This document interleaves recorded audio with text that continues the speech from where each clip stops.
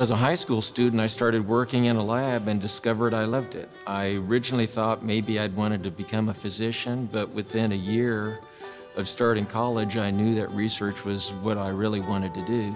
I like studying things, knowing how the body works, but I want it to apply to people and make a difference with people.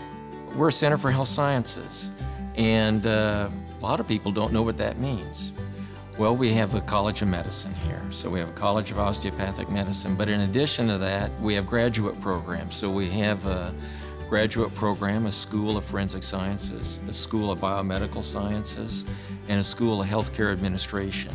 The mission of the school here, when I'm talking about faculty and our students, I can sum it up in three ways. It's health, healing, and discovery. Our students come here wanting to make a difference, not just in the city, but also in rural Oklahoma and rural populations. Because of our mission, we recruit a certain type of student. Ironically, it's the same thing is true for the faculty.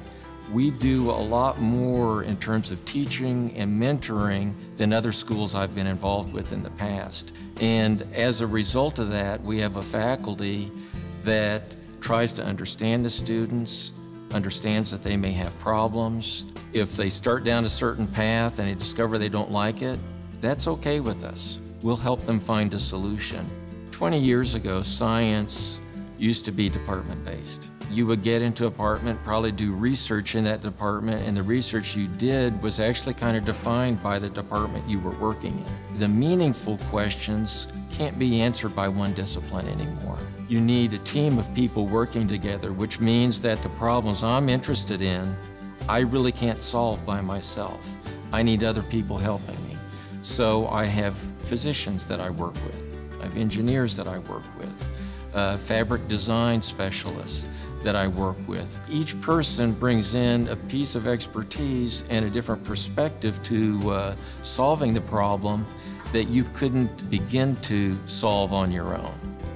When students get ready to start a graduate program, it's like a lot of programs students get interested in. They don't really know what they're getting into. The students that come into our program now want a career, but they also want a community and family experience as well. So when we're talking about the research experience, it's not enough for them to say, I'm going to be a scientist. They want to be a scientist that's working on a problem that may be a little bit more applied, that they feel like is potentially helping the community. So it's all about developing relationships with your students, understanding what they're wanting, where they want to go, and then finding a way for them to follow that path and get there.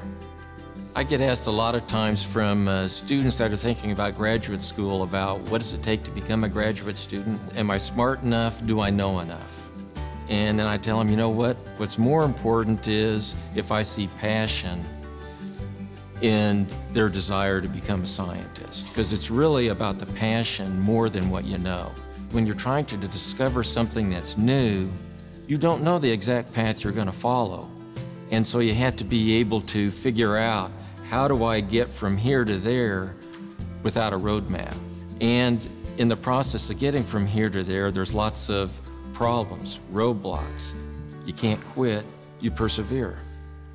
And then suddenly you hit it. It's a high that you wouldn't believe. But you got to make it last, because you may only get one of those a year. Or maybe in another year, you'll have two of them. So you can't get into this field thinking that every day is going to be an aha moment, because it takes time to get to those places. But when you get there, it's a celebration. My name is Dr. Bruce Benjamin.